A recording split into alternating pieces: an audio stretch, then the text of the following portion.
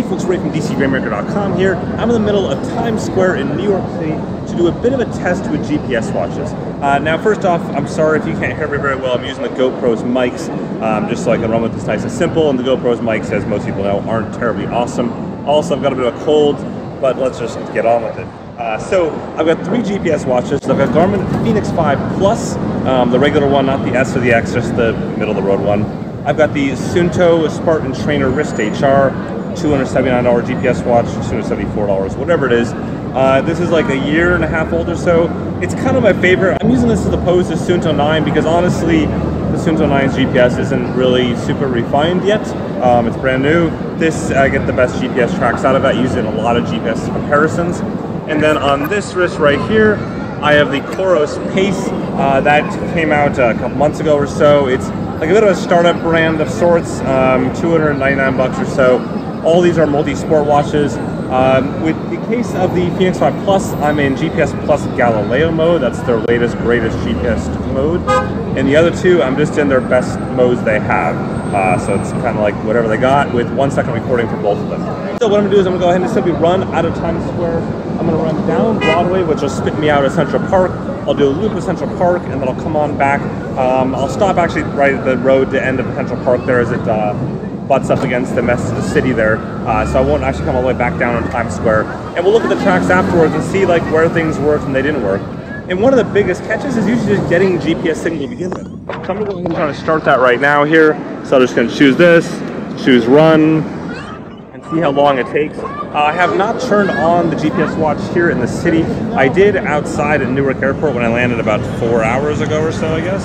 But usually it's tricky to get GPS signal here with all these tall buildings. Okay, so it took about 25-30 seconds total for the Garmin to find GPS. The Suunto is still blinking, but I started that behind a little bit. And in the case of the COROS Pace, it's still at 1 bar as well. So I'm gonna gotta keep on cooking away.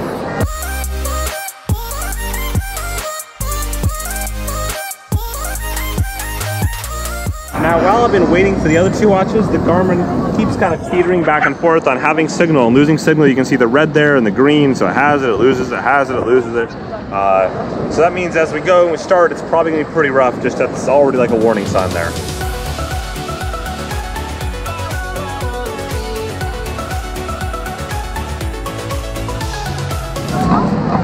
Okay, it took 3 minutes and I finally got signal on the Suunto. Oh, I just lost it. I got it again. Okay, good. So 3 minutes or so for signal on the Suunto.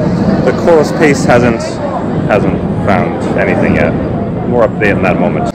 Okay, 5 minutes into it here, and I finally got signal on the COROS Pace. It keeps fluctuating between 4 and 5 bars, but I'm gonna call that close enough. Just like these ones are fluctuating on and off between having signal and not having signal. All the watches have signal now. Again, they're fluctuating a little bit on and off between having and not having, but we're just gonna get rolling here. I'm gonna simply start them. So starting that one, starting the Garmin, and starting the COROS, and let's get running. So I'm mostly going to run roughly next to the bike lane as best as possible. So like this little spot right here, it's kind of a no man's zone there. Maybe dead man if I get hit by a car. And I think it's be a little bit further away from the buildings, which might help a little bit here. But otherwise, just all the way up the 10 or so blocks up to Central Park.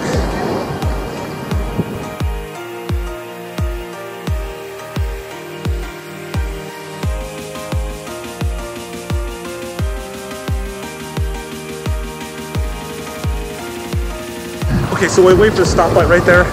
Pace stability's been sometimes good, sometimes so-so. Pace stability, I'm talking about basically how smooth the instant pace shows as you're running.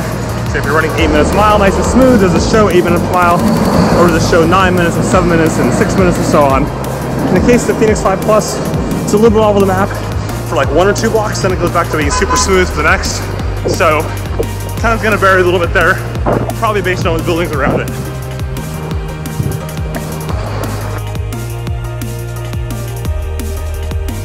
Okay, so here we are at the final block as we go towards Central Park now. I'm gonna cross over out here real quick.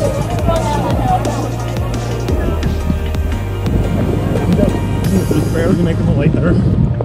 Now we're in Central Park. go ahead and see how things might look on the map afterwards as to whether or not they clean up themselves in Central Park or if things are still looking pretty rough inside here.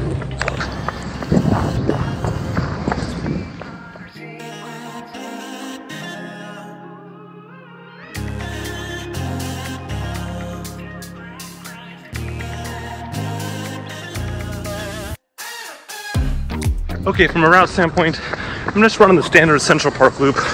Nothing too fast here. Keeping it kind of easy after this morning's transatlantic flight, as well as track workout yesterday. So this loop itself is roughly 10K plus the 10 or so blocks. Pace stability wise, things are looking pretty good on all the watches. Going down a slight hill right now, but it's staying about 705, 710 as I go down. So nice and even there, not jumping around very much.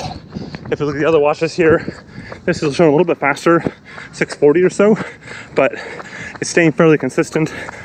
Now I'm kind of flattening out, so it's gonna slow down a little bit, but overall not too shabby in terms of pace stability. Just found a DCR reader out here that ran up to me. Wants a selfie, so we'll do that. Do a selfie sometimes running? Well, switch sides, you're not the sun. Okay, proper photography side now. Go for it. Are you here for business or? Yeah, some events. But figured I'd get a quick run in before I crash for the night. Busy man. Yeah. You're a crazy busy man. No, it's all fun though. Go ahead. Okay, well, have a good one. Nice to meet you. Hi. Just keeping up. Enjoy. No worries. See ya. See ya. Nice meeting you. You too. Super nice guy. So cool when people folks say hi. Hanging up to see if you would call me. I miss you more when you seem too far away.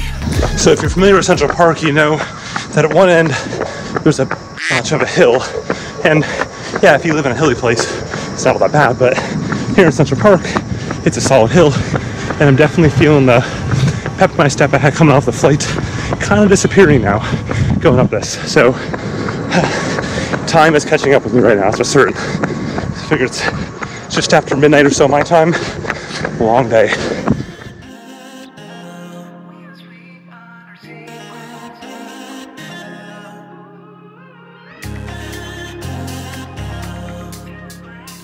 As far as distances go, the Suunto and Garmin are within 1/100th of a mile of each other. The COROS is 0.20 miles back, so just shy of a quarter mile back. It's hard to know if that's right or the others are wrong. Typically speaking, you wouldn't expect a watch to be short in the city because it's going to basically drop the GPS points in a building, so it makes a longer track. But it's possible that the COROS did it right and the Garmin and Suunto did it wrong, and thus they're over. We'll have to see once we get there. It's the intersection right there that I started at for the loop to Central Park, but I'm at 6.96 miles right now. Clearly I can't end there, so I'm gonna run the extra 3/100ths of a mile to wrap things up nice and even.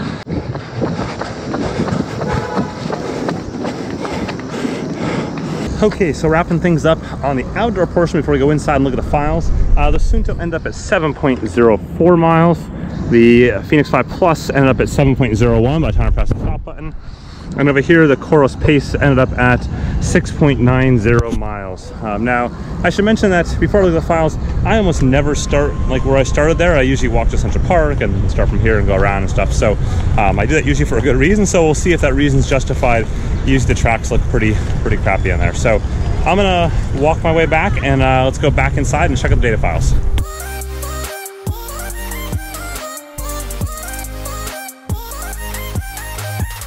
Here we are in the DCR Analyzer. This is the tool that I use to go ahead and analyze files across things, so I can analyze heart rate, cadence, power, pace, all that kind of stuff is in here. But for today, we're just focused on GPS tracks. And you can see, starting off with the distance side of things down here in these summary sections, that the COROS Pace was the shortest at 11.1K, the Fenix 5 Plus at 11.28K, and the Suunto Trainer Wrist HR just above that at 11.32K. You can ignore the ascent zeroed out there on the Suunto Trainer value. That's simply because Suunto doesn't properly put the total scent value from the watch in that field in there according to the standards, and so I don't recalculate it because we want things to be exactly what the watch thinks they are.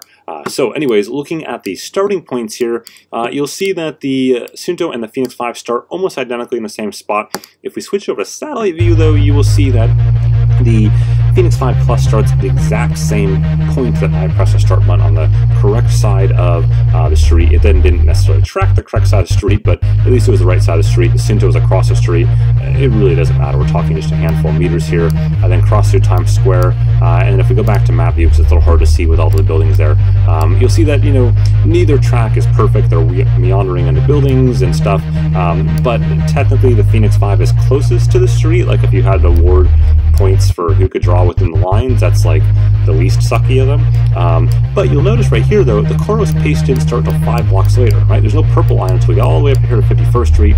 Then the COROS Pace decides to start, even though it definitely was pressed start when it had all full signal on all of those bars. So not sure what the deal was there, not sure what big building is there that was upset. All the watches, of course. Get into Central Park, the COROS Pace crossed the street exactly where I crossed on the crosswalk. The other two were splayed on either side a little bit. And then going into the park here, the Suunto actually was most correct on this little section, just right there, that corner and getting onto the main drive. Once we're on the main drive, though, things are pretty darn similar. I mean, I was on the inside lane here, and the Fenix 5 Plus definitely plots this section the most correct, minus this little bit right there in the trees, but otherwise on this roadway here, it's on the right, or the correct side of the road, the left side of the road. The other unit's on the wrong side of the road, but they're all on the road. Like, it doesn't really matter too much here. It's not going to affect your distance too much in this section here. We'll get up to the north side, though, where the hill was, and you see as I come around this hill right there, right where it says West Drive, there's like a little bit of a rock cliff there, and that's where we see the Fenix 5 Plus go off into the woods, the North Woods to be precise, and that's where it stays offset the entire way down. And the COROS Pace and the Suunto are like spot on each other, usually even on the correct side of the street, whereas the Fenix 5 Plus was off in the woods most of this way, like near the lake it comes back in, and then it's a little bit back into the trees here, but it's getting pretty close, and that stays and pulls in right there like the rest of them onto the road. That's technically it's a GPS condition that can happen. I've seen it before on lots of different units. Not sure what the deal was going on there. I've seen it across, again, multiple vendors, but anyways, it happened here, so it is what it is. And then all three units finish up in the exact same spot right there as we saw. So overall, looking at like the GPS tracks, I would say in Central Park, going outbound, if you will, to the north, go away scrolly thing, that was definitely the Fenix 5 Plus was the closest, but then coming back it was the least close, and both the Suunto and the COROS Pace were very, very similar throughout Central Park. Here in the city section, clearly the COROS Pace was the least correct because it started 5 blocks late. It also had the least ideal map through that city section there, but on the Fenix 5 side it was the closest to that street. Yeah, so I don't know. I'd say overall I'd give like the two closest to the Suunto and the Fenix 5 in terms of their performance. One can decide whether or not like being correct on the street outweighs being incorrect in the trees. I don't really know. It's 1 half a dozen the other. Anyways, if you found this interesting, go ahead and whack that like button at the bottom or the subscribe button. Plenty of goodness in the wearables department coming up over the next 3 or so weeks, typically between now and the 1st of September. There is lots of new GPS watches that'll definitely hold true this year as well. So I got plenty of goodness on the way here on YouTube and on the site. With that, have a good one. You and I, we're always on the edge.